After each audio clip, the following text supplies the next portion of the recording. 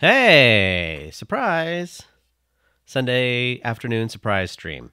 Um, I won't be here forever. That's more metaphorical than I meant it to be. I just meant I have a bunch of stuff to do this afternoon, but it's been a week. I didn't get to do a Monday chat, and I haven't put out a Friday audio show, so I thought I would pop in for a second to look at one of the questions on the cue sheet here and see if I had any insider info. So let me see.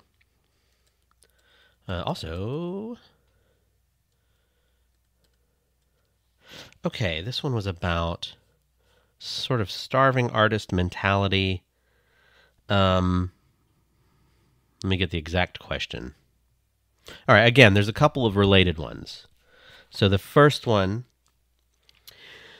was, how do I break the curse of the starving artist mentality? Okay, maybe you're not familiar with that. And if you're not, let's just pretend, right? If you are, let's just pretend that you don't know what that is. There is an overly romanticized idea in popular culture, and it's been around for a long time, of the starving artist. Related tropes would be the tortured artist, the depressed, the melancholy artist, the struggling artist. A lot of media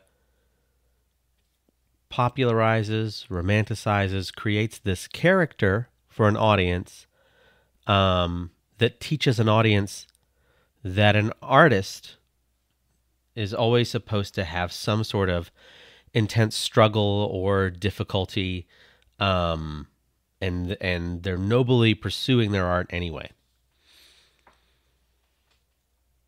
And that attached to that is the idea that if you're not struggling, you're not a real artist, or if you're not somehow tortured or enduring pain in the pursuit of your craft, you're not a real artist.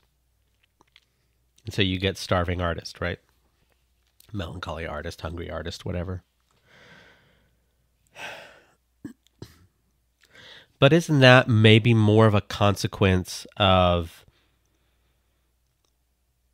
whatever truths give rise to the pillars of this fictional starving artist metaphor?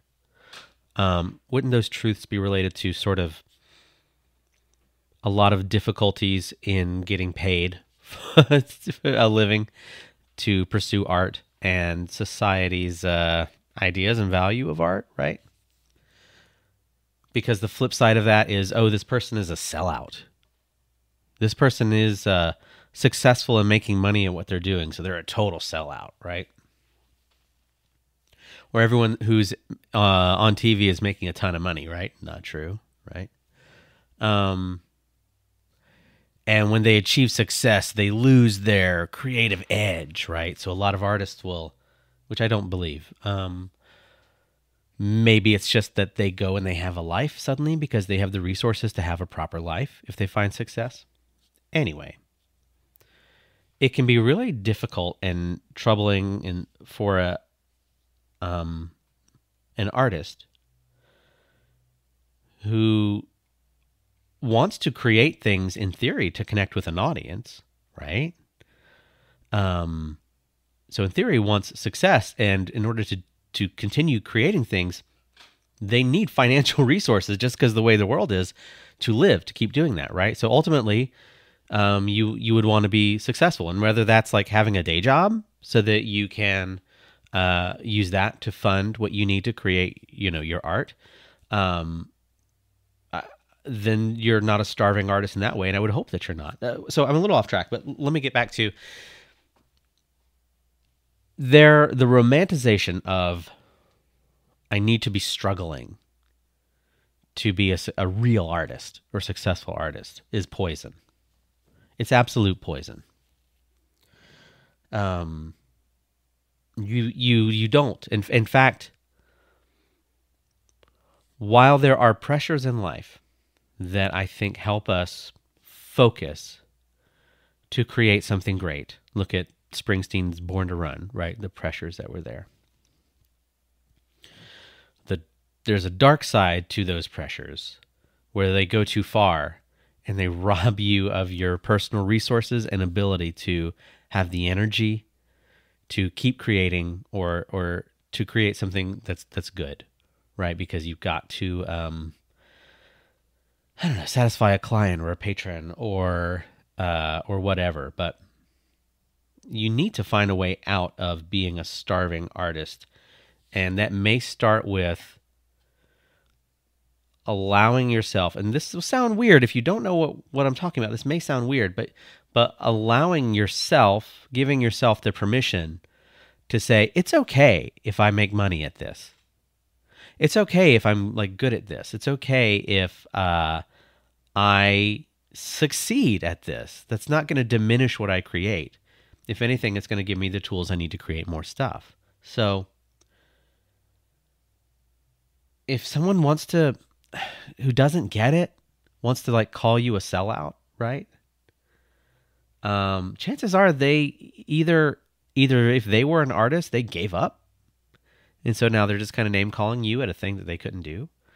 Or if their taste in your art has changed because your art has changed as you've gone from struggling to successful. And so now you're making different stuff than you used to make and you lose that audience member. Oh, that's fine, right? It doesn't take away the stuff that you used to make. But at the end of the day, it's your life and you deserve to not live a miserable life. So if you're able to find the means through day jobs, through successful artistic projects, whatever, if you're able to find the means to keep making the stuff that matters to you, and you found funding for that, again, either you're doing a day job so that you can make your stuff in your spare time, or you've had successful projects that lets you make more successful projects, whatever it is, that's okay. You can do that. And I wish everyone success. Like, there's an idea in, and not to pick on theater because I come from theater, but there is an idea in theater. There is a culture in theater and in nonprofits. And I love nonprofits, but there is a culture sometimes of, well, we're small and scrappy and we're making do with absolutely nothing. And how noble is that? And everyone here is volunteering, but we're all pursuing something, noble. And there's a lot of that can be true. And then there's some of that can be used to kind of oppress you as an employee or a volunteer or whatever. If you want to go and there's a nonprofit that you love and you want to give your time to like making that a thing, that's fantastic. If you get really good at that, sometimes you may end up on staff and that's cool. But if you find that the resources coming into an organization aren't matching up with the hours and the work and the ability to have the people that are directly contributing to that organization's success make a living, you might want to reevaluate that. Anyway, so in film, which is also like wonderful and awful in its own way, there's a different sort of all kinds of predatory stuff in film, but there is a little more of an idea that culture-wise, like, hey, we're all here to make money and make art, right? The two are not, but at the very least, we're going to be able to live, right? And so I have heard from others that there is an idea that if you come up in the theater artists never plan for what success could look like. Whereas film artists, or like if you're going to go be a banker or a regular job, you plan to be successful in that. And what does that look like? This is not true for everybody, but just an idea that in any industry, if you find yourself in the mentality of you haven't imagined going into it, what does this look like if it's really successful? If you haven't defined that for yourself, if you haven't kind of imagined it, I wonder how you will get there, right? So give yourself permission to pursue things creatively that could be really successful. It also helps you connect to an audience more. If you're trying to make something that's going to be successful, then you naturally have to think about the other people. You have to think about who am I making this for, right? You have to think about who am I making this for? What do they want? What would they like to see out of this? And it makes it simultaneously more helpful to you, and I think a little not selfless, but I think it's always good to think about who you're making stuff for, right? Who are you making something for? And how can you make that thing for someone else the best it can be? And I think down that road might be success. And if you get there, that's okay. That doesn't make your art bad. There are lots of other things that can make your art bad. It doesn't necessarily make your art good either, but thinking about how a project can be successful might automatically make you engage a lot of things needed to think about a project from an audience member's point of view and to align what you're making with your attempt to connect to them. That sounds pretty good. That sounds like sharing. That sounds like giving. That sounds like a virtuous circle. And if they want to pay you a ton of money for it, take it. Because then you can go make other stuff for the rest of your life, right? There's no nobility in staying broke. If anything, it robs the world of what you could create because you don't have the resources to make it. It's not easy. I don't have this is not an advice show. But the question that was posed was, how do I get out of the starving artist mindset? And my thought is, you have to believe that you deserve it. Now, how do you actually do it? Getting jobs, getting, sources of income, that kind of stuff. Everyone's so different. That's whatever's going on in your world.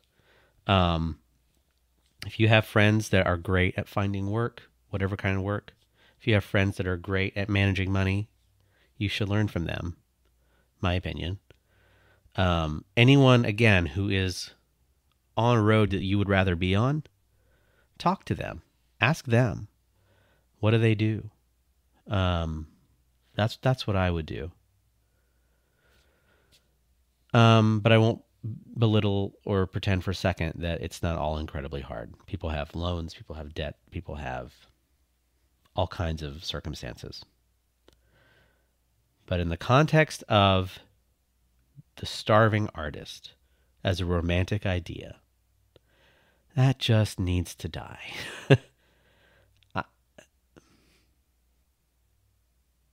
Artists shouldn't starve. Nobody should starve.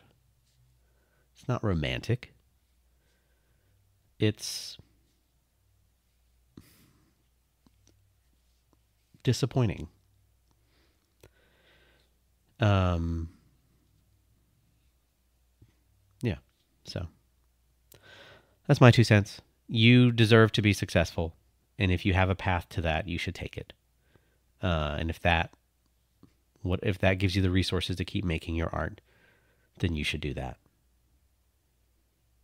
All right, that's it. That's a surprise Sunday stream. So I'll see you next time.